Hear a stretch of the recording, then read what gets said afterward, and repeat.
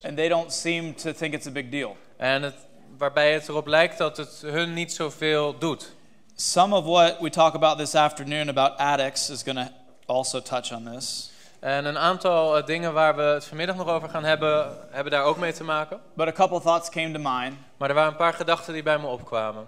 Number one, we need to make sure that we're living lives free from hypocrisy. Allereerst is het belangrijk dat wij zelf levens leven die vrij zijn van huichelarij. Because people need to see what a real life in Christ looks like. Want andere mensen moeten zien hoe een echt leven in Christus eruit ziet. And sometimes people are convicted of their own sin when they see someone else living a life that they don't have. En soms raken mensen overtuigd van hun eigen zonde wanneer zij het leven zien van iemand anders die wel zuiver leeft in Christus. But they're not going to receive anything from us if we're living with hypocrisy in our lives. Maar ze zullen niets van ons willen ontvangen wanneer zij in ons leven ook hypocrisie zien.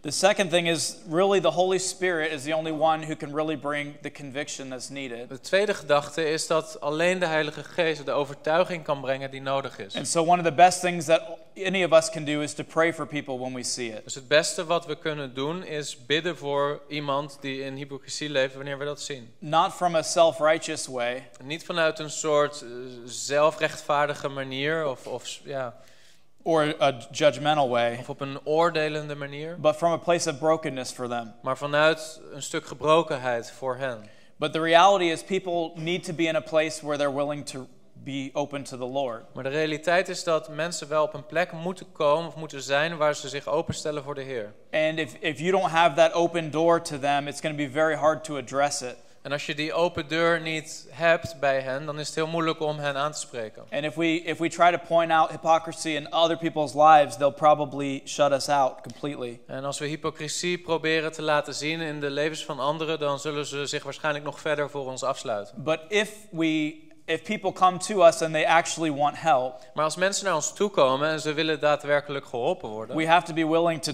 tell them the hard truth. Dan moeten we wel bereid zijn om hun de harde waarheid mee te delen. And to confront them with the things in their lives. En ze te confronteren met de dingen in hun leven. And to do it in love. En dat te doen op een liefdevolle manier. But sometimes you have to show people what you say you believe is not what you really are doing. Maar soms moet je mensen wel op de man vertellen dat wat jij zegt te leven, dat is niet wat je daadwerkelijk leeft. So let's look in this lesson. I want to talk about how to live a life free from hypocrisy. In deze les wil ik met jullie spreken over hoe je een leven kunt leven vrij van hypocrisie. And so we talked about in the first lesson that hypocrisy is an issue of a divided heart. In de eerste les hebben we gesproken over dat hypocrisie een kwestie is van een dubbelhartig leven. When the Bible talks about the heart of a person, als de Bijbel spreekt over het hart van een mens, it's talking about the part of us, the inside of us that we can't see. Dan gaat het over ons binnenste, over dat deel van ons wat we niet kunnen zien. And the Bible talks all about how important the heart is to God. En de Bijbel spreekt van begin tot einde over hoe belangrijk het hart is voor God. A few scripture references. Een aantal schriftgedeelten. 1 Kings 8:39. 1 Koningen 8 vers 39. Says that God alone knows the hearts of all men. Daar staat dat God alleen het hart van de mensen kent. In 1 Samuel 16:7. In 1 Samuel 16 vers 7. It says that the Lord looks at the heart. Daar staat de Heere ziet het hart aan. In 1 Kings 9:4. In 1 Koningen 9 vers 4. It tells us we should walk with the Lord with integrity of heart. Er staat dat we in oprechtheid van hart met de Heere moeten wandelen. In 1 Chronicles 28:9. In 1 Kronieken 28 vers 9. The Bible says that the Lord searches every heart. Er staat dat de Heere doorzoekt ieder hart. And understands every desire and every thought. En hij begrijpt elk verlangen en elke gedachte van het hart. In 1 Corinthians 4:5. In 1 Korinthe 4 vers 5. The Bible says that the Lord exposes the motives of the heart. Er staat dat de Heere de motieven van het hart blootstelt. Psalm 24 verse 4. Psalm 24 vers 4. Tells us that we should have a pure heart. Er staat dat we een zuiver hart moeten hebben. In Psalm 44:21. Psalm 44 vers 21. It says that God knows the secrets of the heart. Er staat dat de Heere de verborgen geheimen van het hart kent. In Matthew 5:8. Matthäus 5 vers 8. Jesus said that the pure in heart will see God. Er staat de oprechte van hart of de zuivere van hart zullen God zien. And in verse 28, En in vers 28 van hetzelfde hoofdstuk, Jesus explains that sin is committed in the heart. daar staat dat de zonde wordt toegelaten in het hart.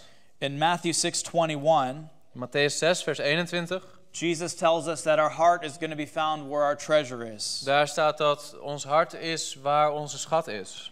In 1 Peter 1:22, 1 Petrus 1 vers 22. he says we should love one another from our heart. Daar staat dat we elkaar van harte moeten liefhebben. And in Acts 11:23, En in Handelingen 11 vers 23 it says that we should remain true to the Lord with all of our hearts. staat dat we oprecht moeten wandelen met ons hele hart voor de Heer.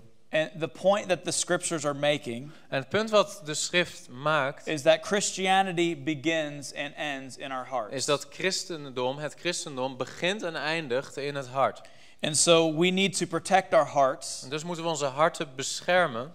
And I want to talk about what God is looking for in our hearts. En ik wil met jullie spreken over wat de Heer zoekt in jullie harten.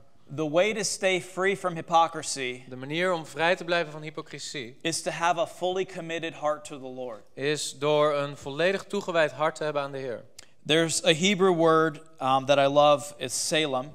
Er is een Hebreeuws woord, salem, wat ik mooi vind. And it means to be complete or whole or perfect. Dat betekent om heel te zijn of perfect, volmaakt te zijn. In Isaiah 38 verse 3, In Jesaja 38 vers 3 Hezekiah prays this prayer. zie je dat Hiskia dit gebed bidt. He says, "Remember, Lord, how I've walked before you faithfully Zegt hij, herinner u, Heere, hoe ik trouw voor u gewandeld heb. and with wholehearted devotion, En met hartgrondige toewijding. and have done what is good in your En ik heb eyes." gedaan wat goed is in uw ogen.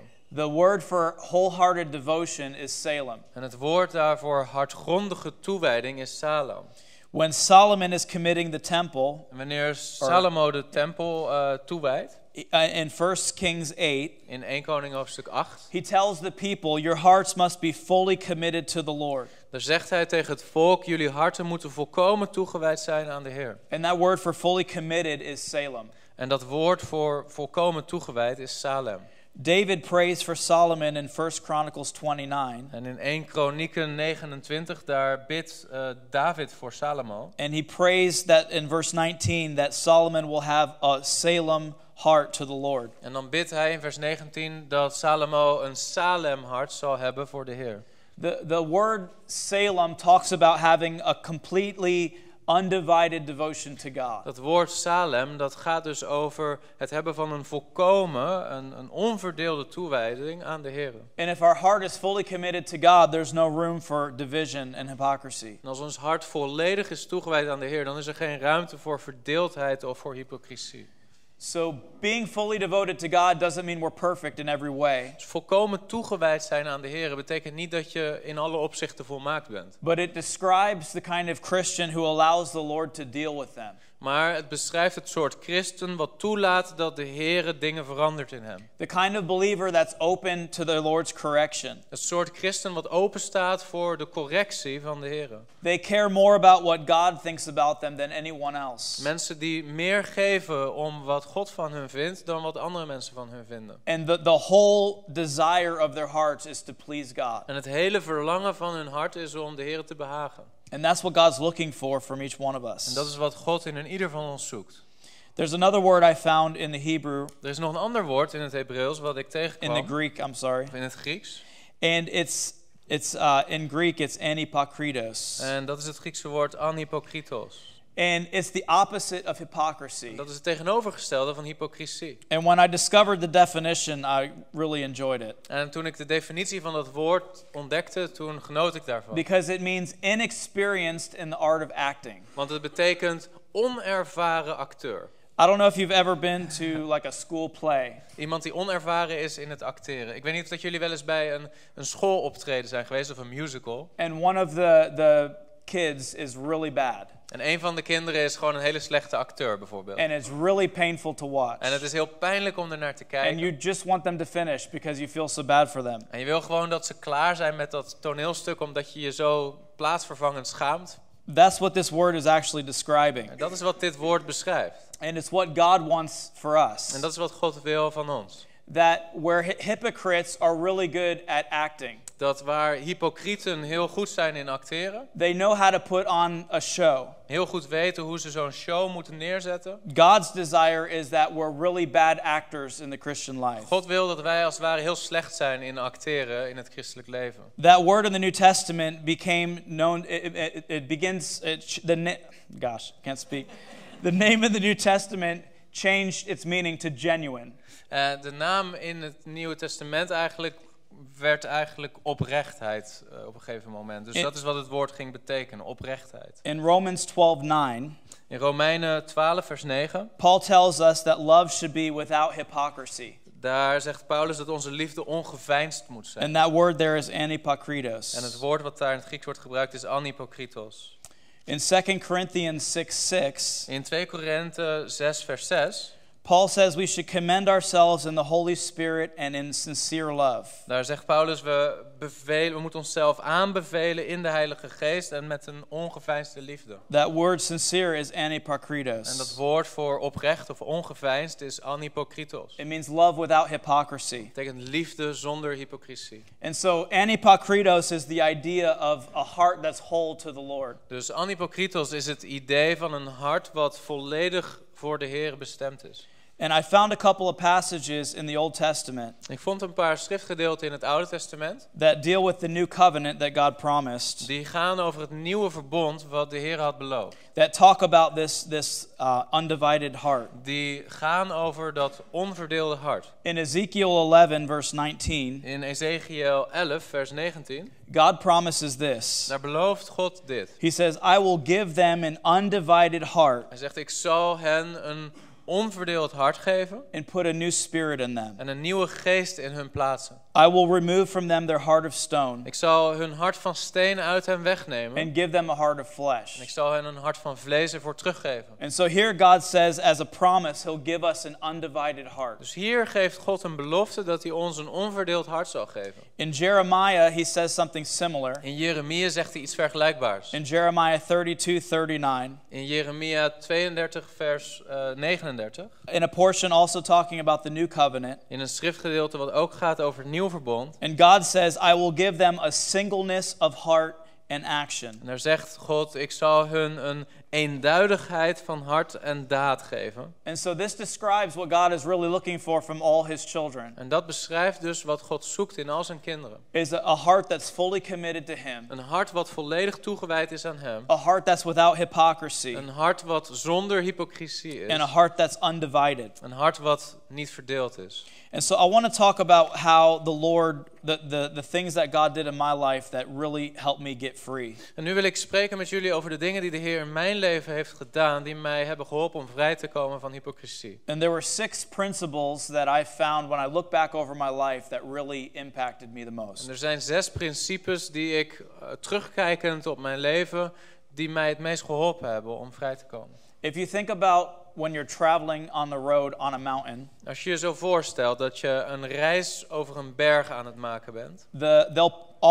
Most good roads will have guardrails around it. Dan zie je dat veel eigenlijk goede, veilige paden hebben ook een soort hekwerk om je te beschermen voor vallen. And the purpose of a guardrail is to keep you on the road and keep you from falling off the mountain. De bedoeling van zo'n hek is dat je niet van de berg valt en dat je op het goede pad blijft. And these 6 principles for me have been like spiritual guardrails in my life. En deze 6 principes die ik met jullie deel zijn als het ware een geestelijk hekwerk om je op het goede pad te houden. And I know if I'm practicing these things, then my life will stay free from hypocrisy. En ik weet dat als ik die 6 principes blijf uitleven, dat mijn leven vrij zal blijven van hypocrisie. And these are 6 things that you can definitely teach people when you're counseling them. En dat zijn 6 dingen die je zeker ook kunt delen met andere mensen wanneer je ze moet counselen. And these are the things that I found just that everybody needs to walk through. Het zijn de dingen die iedereen moet doorlopen. And so the first one is repentance. Het eerste principe is bekering.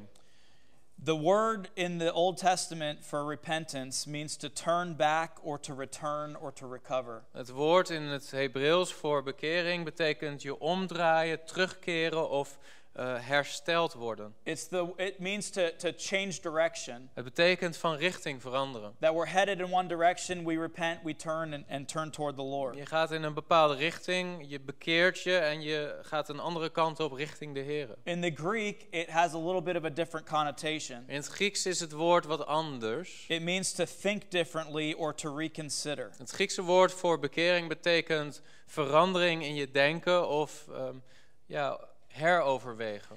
I think sometimes in the church, Ik denk dat soms in de kerk we talk about repentance only in relation to when people get saved. dat we spreken over bekering als iets wat eenmalig is wanneer iemand gered wordt. As if repentance is meant to be a one-time deal. Alsof bekering een soort eens voor altijd ervaring But is. that we don't need to repent throughout our Christian lives. Maar niet als iets wat we ons hele christelijk leven lang moeten blijven doen. But I've personally found that repentance was meant to be a lifestyle. Maar ik heb ontdekt dat bekering eigenlijk een leefstijl zou moeten zijn. Because I don't know about you, but I'm completely dependent on God all the time. Want ik weet niet hoe het met jullie is, maar ik ben voortdurend afhankelijk van God. And He designed us to be dependent on Him. Hij heeft ons ontworpen om volkomen afhankelijk van Hem te zijn. In one of the Beatitudes, the first Beatitude, En in een van de zaligsprekingen, de eerste zaligspreking van de Heer Jezus, in Matthew 5:3, in Matthäus hoofdstuk 5 vers 3, Jesus said, "Blessed are the poor in spirit, daar zegt de Heer Jezus, zalig zijn de armen van geest. for the kingdom of God is theirs." Want het koninkrijk der hemelen is van hen. The word for poor in spirit is actually, it means beggars. En het woord voor armen van geest, dat betekent eigenlijk bedelaars. I used to live in Macedonia, as I said. Zoals ik zei, heb ik in Macedonië gewoond. And they had a large population of gypsies in the capital city. En ze hadden daar in de hoofdstad een grote hoeveelheid zigeuners. And one thing about gypsies that I learned is they are not ashamed to ask you for things. En wat ik heb geleerd over zigeuners is dat ze zich niet schamen om jou dingen te vragen. Everywhere you went, Overal waar je naartoe ging, there were children, there were adults, and they were constantly asking you for money or er for food. waren kinderen, zigeunervolwassenen, die jou voortdurend bedelden en vroegen om geld en eten. And when people are very desperate, En wanneer mensen heel wanhopig worden, they don't care what people think about them anymore. dan maakt het ze niet langer uit wat andere mensen van hun denken. Because they see their needs so much. Want ze zien zo sterk hun eigen nood. And this is the kind of attitude we're supposed to have in our lives between us and God. Weet je, dat is het soort houding wat wij zouden moeten hebben ten opzichte van God. We are supposed to come to God for everything. We moeten voor al onze noden naar God toe gaan. We're supposed to be completely dependent on Him. En volkomen bedelaars eigenlijk afhankelijk zijn van Hem. And we constantly need His grace and His We hebben forgiveness. continu zijn genade en zijn vergeving nodig. I read a book by a man named Marvin Gorman. Ik heb een boek gelezen van een man genaamd Marvin Gorman. And he was involved in the Jimmy Swaggart scandal. En hij was betrokken bij het schandaal rondom Jimmy Swaggart. And he came to our church. Hij kwam naar onze kerk. And most people don't know his name as well. De meeste mensen kennen zijn naam niet. But he had one of the largest Assembly of God churches in America at the time. Maar hij had op dat moment een van de grootste Assembly of God kerken van Amerika. And during that season, En in die periode he had an affair as well. had hij ook een affaire And he kept it secret for a period of time. die hij voor een periode verborgen hield. And the Lord did this amazing work of repentance in his life. En de Heere bewerkstelligde een fantastisch werk van bekering in zijn leven. And so I had to buy his book when he came to our church to hear what God did. En dus wilde ik graag zijn boek kopen toen hij naar onze kerk kwam om te horen wat God in zijn leven had gedaan. And he explained repentance in this way. Hij legde bekering als volgt uit. He said, for years, the church has tried to limit repentance Hij zei, jarenlang heeft de kerk geprobeerd bekering te beperken to the words, I am sorry, with a promise not to do it again. tot de woorden, het spijt me, en een belofte om het nooit meer opnieuw te doen. But he said, in reality, repentance is a more comprehensive term. Maar hij zei, in de realiteit betekent het woord bekering veel meer. It's complete submission of one's mental processes to God, Het is volledige onderwerping van iemands mentale processen aan het woord van God. which results in a transformation by his power. Wat resulteert in een transformatie door de kracht van God.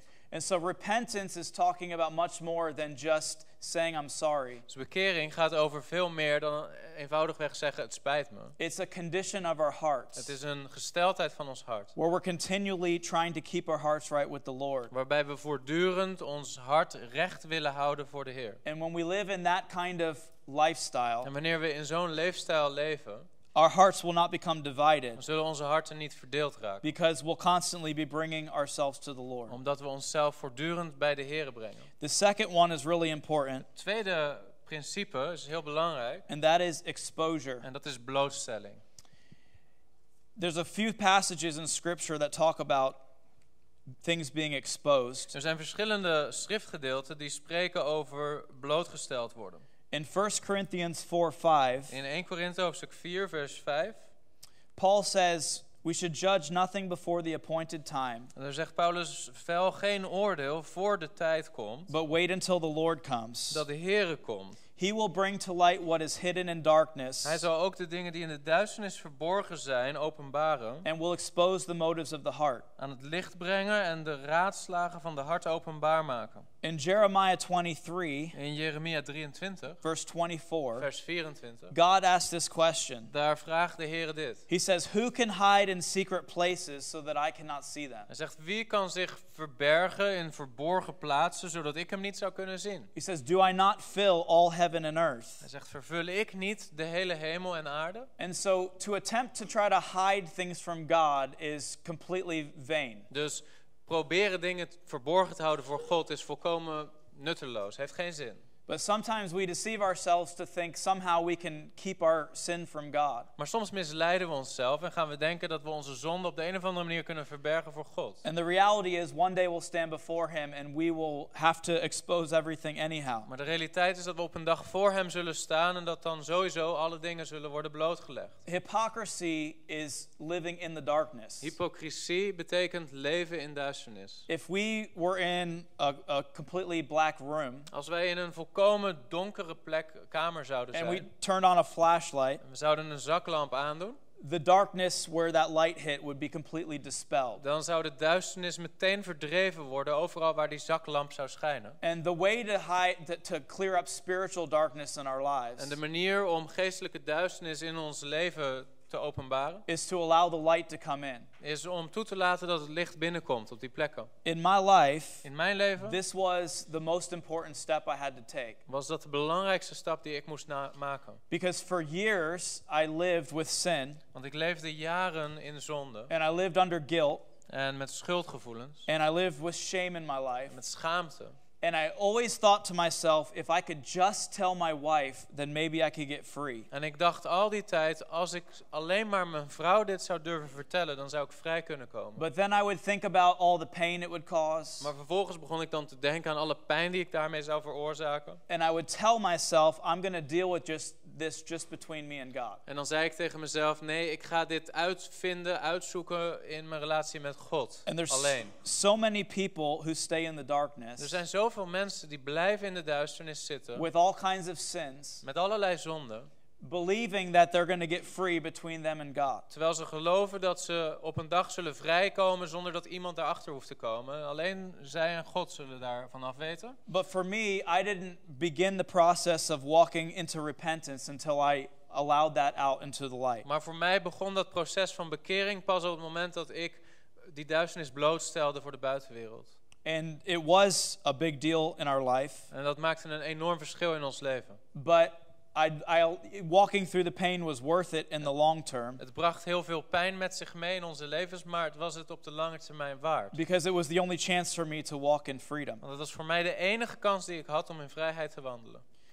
Masks are worn, as I said, for other people. Maskers zetten we op voor andere mensen. And so the only way to remove a spiritual mask is to be real with God and transparent with other people. Dus de enige manier om je masker af te zetten is door oprecht te zijn naar God toe, maar ook door je eerlijk te openen voor andere mensen. Now, it doesn't necessarily mean you have to tell everyone. Het betekent niet dat je iedereen hoeft te vertellen van je zonde. But you do need to have a spiritual person in your life that you can truly open up your heart to. Maar het is wel belangrijk dat je een geestelijk persoon om je heen hebt voor wie je jezelf durft open te stellen. And for me, I found this to be something that I continue to walk in. En ik ontdekte dat als ik daarin blijf wandelen, I've got multiple people in my life that I can go to.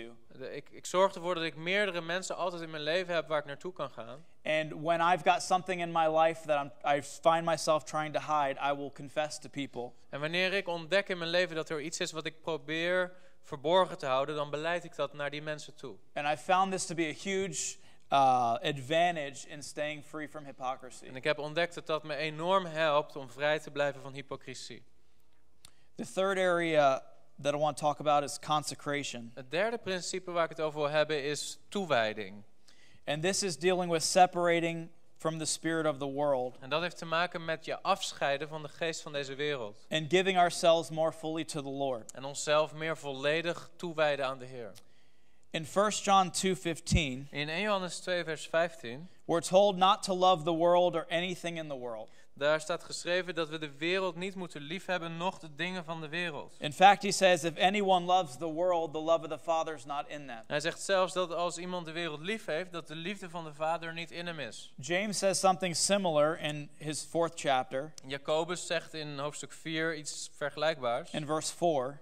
In vers 4 van hoofdstuk 4. He says, you adulterous people, Daar zegt hij overspeligen. don't you know that friendship with the world means enmity against God? Weet u niet dat vriendschap met de wereld vijandschap tegen God is? Therefore, anyone who chooses to be a friend of the world becomes an enemy of God. Wie dus een vriend van de wereld wil zijn, wordt metterdaad een vijand van God. Now, these verses draw a very clear distinction between the love of God and the love of the world. Deze verzen laten zien dat er een belangrijk verschil is tussen de liefde voor God en de liefde voor de wereld. And I know in my life, Ik weet in mijn leven hypocrisy was very much attached dat hypocrisie vaak heel erg samenhing with my desire to love the things of the world and try to love God at the same time. met mijn verlangen om zowel de dingen in de wereld lief te hebben als de Here. And the Bible makes it clear it's impossible to do that. De Bijbel maakt duidelijk dat het onmogelijk is om dat te doen. And so the Lord led me, he showed me the necessity of crucifying some of the things that had my heart. En de Heer liet mij zien de noodzaak om bepaalde dingen die ik in mijn hart had te kruisigen.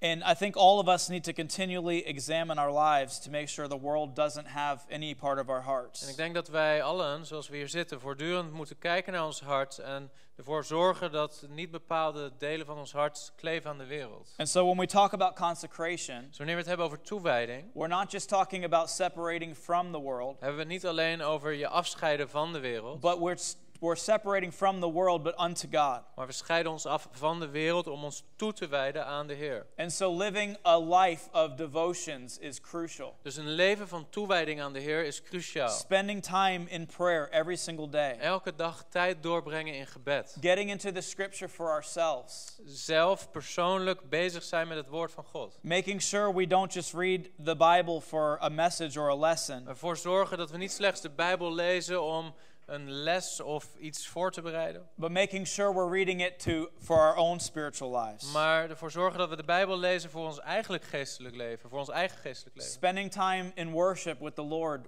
one-on-one. Tijd doorbrengen in aanbidding voor de Heer, in je persoonlijke tijd met God. Spending time in fasting. Tijd doorbrengen in vasten. All of these things will build intimacy between us and God. Al deze dingen zullen ons helpen om een intieme relatie met God op te And bouwen. as we live close to the Lord, we'll keep our hearts free from hypocrisy. En wanneer we zo intiem leven met God, dan zullen we onze harten vrij kunnen houden van hypocrisie. The fourth principle that was really helpful to me Het vierde principe wat mij erg hielp, is humility. is nederigheid. Hypocrisy and pride go hand in hand. Dus hypocrisie en trots gaan hand in hand. Hypocrisy is just completely self-centered way to live. Hypocrisie is een volkomen zelfzuchtige manier om te leven. It's all about ourselves and our own Het image. draait allemaal om onszelf en het imago wat we hebben naar de buitenwereld. And so when we humble ourselves, we remove the need to feel like we need to protect ourselves. En dus wanneer we onszelf verootmoedigen, dan hoeven we onszelf niet meer zo te beschermen. In Ephesians 4:2, In Efeze 4 vers 2, Paul tells us to be completely humble. daar zegt Paulus dat we volkomen nederig moeten zijn. And in 1 Peter 5, En in 1 Petrus hoofdstuk 5, 5 and 6, vers 5 en 6, he says, in the same way, you who are younger, submit yourselves to your elders. daar staat op gelijke wijze moet u die jonger bent, u onderwerpen aan uw ouderlingen. He says, all of you clothe yourselves with humility toward one another. Bekleed u zelf met nederigheid, de ene ten opzichte van de ander. Because God opposes the proud, but shows favor to the humble. Want God weerstaat de hoogmoedigen, maar hij geeft genade aan de nederigen. I don't want to be in a place where God opposes me. Ik wil niet op een plaats terechtkomen in mijn leven waar God mij weerstaat. I want God's favor on my life. Ik wil dat zijn genade over mijn leven rust. So I continually pray that the Lord would keep me humble. En dus bid ik voortdurend, Heere, hou me nederig. If we're walking truly in humility, Als we echt in echte nederigheid wandelen, we're not going to be concerned about what people think about us. dan zal het ons niet zoveel kunnen schelen wat andere mensen van ons denken. In fact, if people see our weaknesses, Sterker nog, als mensen onze zwakheden zien, we can boast in them because the Lord gets the glory. dan kunnen we daarin roemen, zodat de Heere de eer krijgt. And so if you want to stay free from hypocrisy, Dus als je vrij wilt blijven van huichelarij, practice humbling yourself before God and other people. praktiseer dan verootmoediging voor de Heer, om jezelf nederig op te stellen naar de Heer. And pray for humility on a regular basis. En ook naar andere mensen. En bid regelmatig voor nederigheid in je leven. The fifth area is mercy. Het vijfde principe is barmhartigheid. When Jesus is rebuking the Pharisees Wanneer Jezus de Farizeeën terechtwijst, in Luke chapter 11, in Lucas hoofdstuk 11, he says these words in verse 39 through 41. daar spreekt hij deze woorden in vers 39 tot 41. He says, "Now then, you Pharisees clean the outside of the cup and dish, Hij zegt dan, u Farizeeën, wel nu, u reinigt de buitenkant van de beker, but inside you're full of greed and wickedness. maar van binnen bent u vol van roof en slechtheid. You foolish people, Onverstandigen. did not the one who made the outside make the inside also? Heeft hij die de buitenzijde gemaakt, heeft ook niet de binnenzijde gemaakt? But now as for what is inside you, Maar wat betreft van binnen is, be generous to the poor, wees barmhartig naar de armen, and everything will be clean for you." en dan zal alles u rein zijn. And so Jesus is describing their hypocritical lives. De Heer Jezus, hij beschrijft hier hun huichelachtige leven. He's telling them, you put a great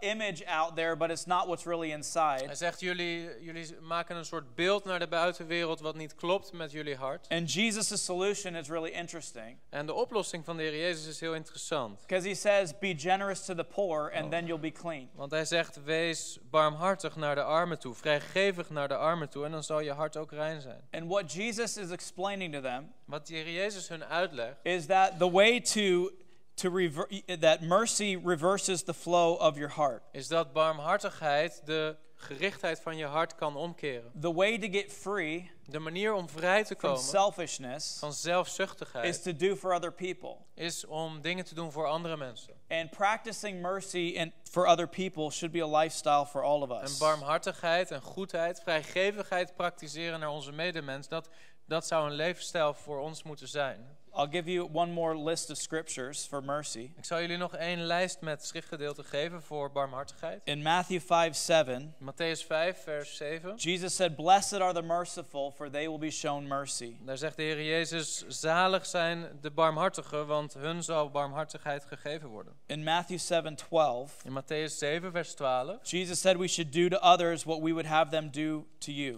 Daar zegt de Heer Jezus dat wij aan anderen zouden moeten doen wat wij willen dat zij aan ons doen. In 1 Corinthians 10:24, In 1 Korinthe hoofdstuk 10, vers 24. Paul said no one should seek their own good, but the good of others. Daar zegt Paulus dat niemand zijn eigen belang moet zoeken, maar het belang van de ander. And in Mark 12:33, En in Marcus 12, vers 33. Jesus said, we are to love the Lord with all of our heart, Daar zegt de Heer Jezus, we moeten onze God liefhebben met heel ons hart. with all of our understanding and strength, Met heel ons verstand, met onze kracht. and to love our neighbor as ourselves. Maar ook onze naaste liefhebben als onszelf. And he says that's more important than all burnt offerings and sacrifices. En hij zegt dat is belangrijker dan alle brandoffers en andere offers die gebracht kunnen worden. And then Philippians 2, En tot slot in Filippenzen hoofdstuk 2, 3 and 4, vers 3 en 4. Paul says, do nothing out of selfish ambition or vain conceit. Daar zegt Paulus, doe niets uit eigen ambitie of trots. Rather, in humility, value others above yourselves. Maar waardeer in nederigheid de ander hoger dan jezelf. Not looking to your own interest, but each of you to the interest of others. Niet op zoek zijnde naar je eigen belang, maar het belang van de ander. This was something I learned when I was at Pure Life. En dat is iets wat ik geleerd heb bij de Pure Life bediening. Because they constantly taught us that we need to find other people to bless. Want ze leerden ons dat we voortdurend moesten zoeken naar andere mensen om hun tot zegen te zijn. And they created a culture on campus En zij schiepen daar waar we woonden bij Pure Life Ministries een soort cultuur where everyone was actively trying to bless everyone else. waar iedereen actief op zoek was om een ander tot zegen te zijn. And it was really hard for me when I first got there. Het was heel moeilijk voor mij toen ik daar net kwam. Because honestly, I didn't care about anyone else but me. Want ik gaf eigenlijk om niemand anders dan om mezelf. And it took a lot of time to try to actually develop a love for other people. En het kostte veel tijd voor mij om een liefde te ontwikkelen voor andere mensen. But what I found is when I began to focus on the needs of other people, Maar wat ik ontdekte was dat naarmate ik me meer begon te richten op de noden van andere mensen, that selfishness and hypocrisy began to lose its grip. dat die zelfzucht en die hypocrisie langzaam hun grip begonnen te verliezen op mijn leven. If you give your life to helping other people, Als jij je leven geeft om anderen te helpen, you won't have time to hide behind anything in your life. dan heb je geen tijd meer om je te verbergen achter een of ander masker in je leven. And the mask will become irrelevant. En het masker wordt irrelevant. The last one that I found that really helped Het laatste principe wat ik wil delen met jullie was the fear of God. is de vrezen des Heren. At the very root of hypocrisy is the fear of men. De wortel van hypocrisie is angst voor mensen. And the antidote or the fix for the fear of men is to fear God. En het geneesmiddel voor de angst voor mensen is angst voor God, de vrezen des Heren. I did a study on the word fear in the Bible a couple years ago. Een paar jaar geleden heb ik een studie van gemaakt om uit te zoeken wat betekent dat woord angst in de Bijbel. And I looked through all the different parts of the Bible where it talks about fear. En ik heb gekeken naar al die verschillende schriftgedeelten waar wordt gesproken over vrees. And I couldn't find a single instance where it told us to fear anything other than God. En ik kon geen enkele plek vinden waar er ons iets anders wordt opgedragen dan om God te vrezen. In Proverbs 29:25, In Spreuken 29, vers 25, it says the fear of man will prove to be a snare, daar staat dat de vrezen voor mensen een valstrik zal zijn. but whoever trusts in the Lord is kept safe. Maar wie vertrouwt in de Heere, die is onaantastbaar. People who are dealing with hypocrisy are caught in that snare. Weet je, mensen die worstelen met hypocrisie, die zijn eigenlijk in die valstrik beland. And I think we see that especially in the lives of ministers, En we zien dat in het bijzonder in de levens van mensen die in de bediening zitten. where they want to be seen as spiritual, Waar ze gezien willen worden als geestelijk and they want to please other people. en andere mensen willen behagen. And oftentimes they will try to present themselves in a way that's not really true. En ze proberen zichzelf vaak neer te zetten op een manier die niet strookt met de werkelijkheid. King David prayed this beautiful prayer Koning David, hij bad dit mooie gebed. in Psalm 86:11. In Psalm 86, vers 11. He says, "Teach me your way, Lord, Hij zegt, leer mij uw weg, Heer, that I may rely on your faithfulness. zodat ik zal vertrouwen op uw trouw. Give me an undivided heart, Geef mij een onverdeeld hart, that I may fear your name." zodat ik uw naam mag vrezen. And so if we lack the fear of God in our lives, we should simply ask him for it. Dus wanneer er een gebrek aan vrezen voor de Heer is in ons leven, dan moeten we daar eenvoudigweg om vragen bij hem. And repent for allowing the opinions of other people to be more important than his opinion of us. En ons bekeren van het feit dat we de meningen van andere mensen belangrijker hebben gemaakt dan de mening van God over ons leven. So I want to close in this way. Ik wil afsluiten met dit. So you might ask yourself, how do I know if my heart's divided? Misschien vraag je je af, hoe weet ik of mijn hart verdeeld is? How do I know if there are things in my life where hypocrisy has come in? Hoe weet ik of er plekken zijn in mijn leven waar hypocrisie is binnengetreden? Steve Gallagher from Pure Life Ministries Steve Gallagher van Pure Life Ministries put together a list a few years ago. heeft een paar jaar geleden een lijst opgesteld. And I think it applies perfectly to the hypocrisy. En ik denk dat die lijst op een perfecte manier eigenlijk betrekking heeft op hypocrisie. And basically this is a list of 20 Het characteristics is een lijst van 20 eigenschappen that would reveal if hypocrisy is taking root in your life. die symptomen zouden kunnen zijn van hypocrisie in je leven. And so I want to read them. You won't have time to write them down. I could always get them to you somehow. Ik wil ze voorlezen. Je hoeft ze niet op te schrijven. Als je ze wilt, dan kun je ze aan mij vragen. But what I'd like to do, maybe everyone can close their eyes for a moment as Maar I wat read them. ik wil doen is dat iedereen zijn ogen sluit terwijl ik deze dingen ga voorlezen. And really consider whether or not these are true. En dat je je afvraagt, is dit waar in mijn leven? And I should make a point En ik wil er een punt van maken. that we're talking about the overall direction of our lives. Dat we het hebben over de algehele richting van ons leven. None of us are perfect in all of these areas. Weet je, niemand van ons is perfect volmaakt als het gaat om deze punten. But if these things describe your spiritual life, Maar als deze dingen jouw algehele richting in je geestelijk leven beschrijven, I would say it would be a great time to seek the Lord for dan repentance. zou ik zeggen dat het belangrijk is op zoek te gaan bij de Heer And so voor bekering. I'll read this list. Ik zal deze lijst nu voorlezen. How do you know if your heart is divided? Hoe weet je of je hart verdeeld is? Number 1. Nummer 1. Prayer is either non-existent or mechanical. Het gebed is ofwel afwezig of mechanisch. Number 2. Nummer 2. You know the word, but you don't really live it. Je kent het woord, maar je leeft het niet echt uit. Number 3. Nummer 3. Earnest thoughts about eternal things are no longer regular and gripping. Echte, oprechte gedachten over eeuwige dingen zijn niet langer regelmatig aanwezig of op een echte manier aanwezig in je denken. Number 4. Nummer 4. Sins of the body and of the mind Zonden van het lichaam of van de gedachten can be indulged in without an uproar in your conscience. kun je begaan zonder dat het je geweten aanroert. Number 5. Nummer 5. Aspirations for Christ-like holiness have ceased to be dominant in your mind. Aspiraties om de heiligheid van de Heer Jezus uit te leven in je leven zijn niet meer dominant in je leven. Number 6.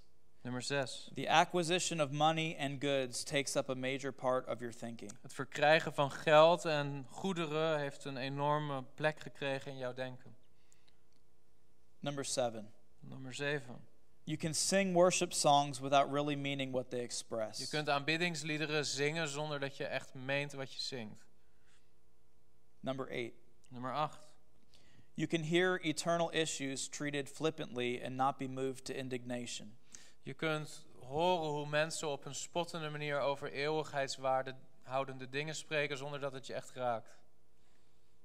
Number 9. Nummer 9. Your main concerns are of your temporal and earthly life. Jouw grootste zorgen gaan over je tijdelijke aardse leven. Number 10. Nummer 10. Conflicts with others are not a major concern to you. Conflicten met anderen maken niet zo heel veel uit voor jou. Number 11. Nummer 11. You no longer hunger for a deeper life in God. Je hongert niet langer naar een dieper leven in relatie met God. Number 12. Nummer 12. You don't live with a full and grateful heart. Je leeft niet met een vervuld en dankbaar hart. Number 13. Nummer 13. You have little concern over and make little effort to meet the needs of others. De noden van anderen raken jou nauwelijks aan en je maakt weinig moeite om hen te helpen. Number 14. Nummer 14. You always see your level of spirituality in positive terms. Je kijkt altijd op een positieve manier naar jouw eigen niveau van geestelijkheid. Number 15. Nummer 15. You fear God, or you fear man more than you fear God. Je vreest mensen meer dan dat je God vreest. Number 16. Nummer 16. You are more concerned about your pet doctrines than you are people's lives. Je bent meer bezig met jouw favoriete doctrines dan met de levens van andere mensen. Number 17. Nummer 17. Sports, recreation, and entertainment are a large and necessary part of your life. Sport, hobby of entertainment zijn een belangrijk en noodzakelijk onderdeel geworden van jouw leven. Number 18. Nummer 18. You're more concerned with your image than with the reality of your life with God. Je bent meer bezorgd over jouw imago naar de buitenwereld toe dan de daadwerkelijke staat van je leven met God. Number 19. Nummer 19. You're full of bitterness, criticism, pride, covetousness, or lust. Je zit vol van bitterheid of kritisch denken of trots of begeerte van je hart. And number 20. En nummer 20. You have a head full of knowledge and a heart made of stone. Je hebt een hoofd vol met kennis, maar een hart van steen.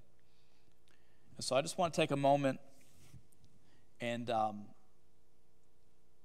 before we close, and maybe we could just sit for a moment in the presence of God. Ik wil een kort moment nemen om gewoon zo te zitten in de tegenwoordigheid van de Heer.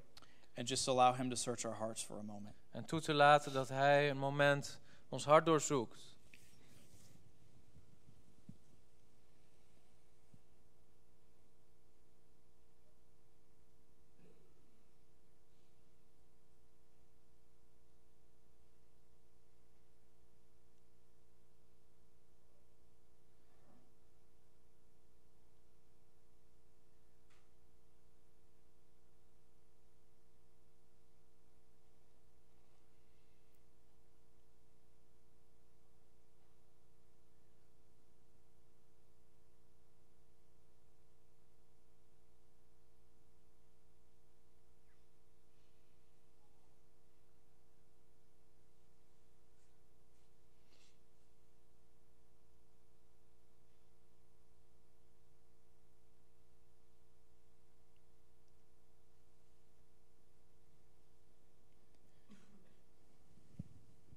I'm thankful for every person in this room.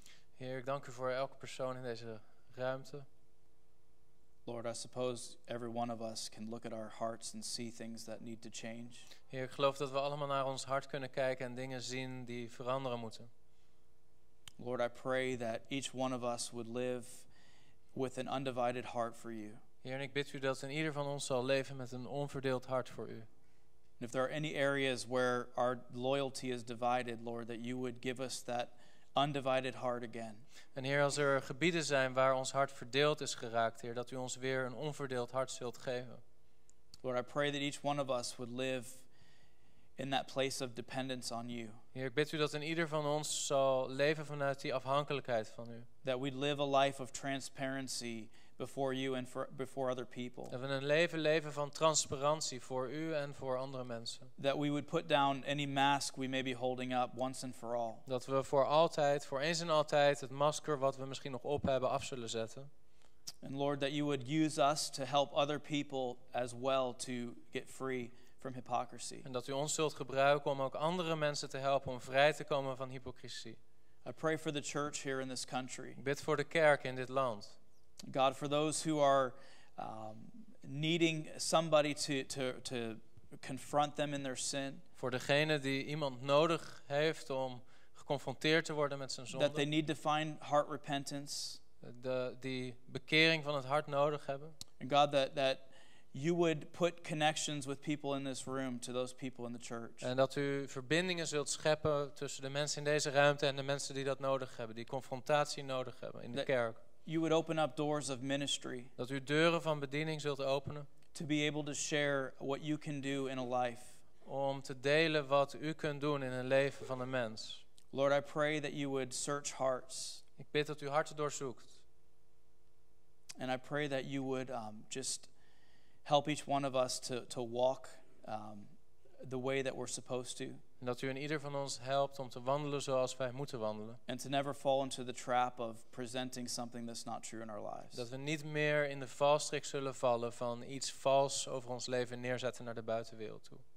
And I pray for the sessions this afternoon, Lord, that you continue to equip us. Ik bid u ook voor de sessies van vanmiddag dat u door zult gaan om ons toe te rusten. And as we have discussion in the next couple hours, Lord, that you would just help us to be open and transparent. En als we ook de komende uren gesprek hebben met elkaar, dat u ons helpt, Heer, om open te zijn, om transparant te zijn. In Jesus' name. In Jezus' naam. Amen. Amen.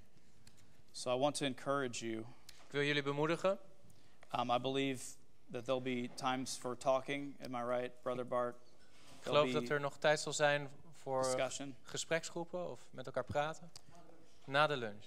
After the lunch. Okay, so I would encourage you when that happens. En ik wil jullie bemoedigen wanneer dat plaatsvindt straks. To use that time to practice exposing things. Dat je die tijd zult gebruiken om te oefenen met dingen blootstellen van jezelf. Be transparent with one another. Transparant te zijn naar elkaar toe. About things that you're dealing with. Over de dingen waar je mee strijdt. Because I know everyone's heart here is we want to be a blessing to one another. Want ik weet dat we hier allemaal zitten als mensen die tot zegen willen zijn voor andere mensen. To pray for one another. Voor elkaar te bidden. And this would be a great setting to be able to pull off a mask and say, here's what I'm dealing with. En weet je, dit is een goed moment en een goede plek om je masker af te zetten en te delen waar je mee worstelt. That's it. Thank you. Amen.